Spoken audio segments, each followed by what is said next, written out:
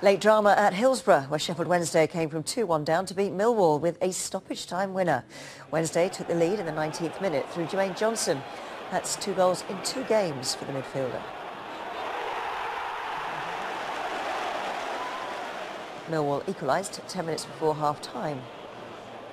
James Henry with the finish.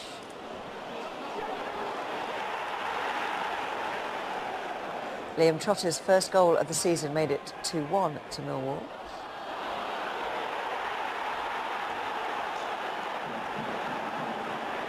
With just over 20 minutes to go, the scores were level again after a scramble in the area. Miguel Llera scored his first goal of the season.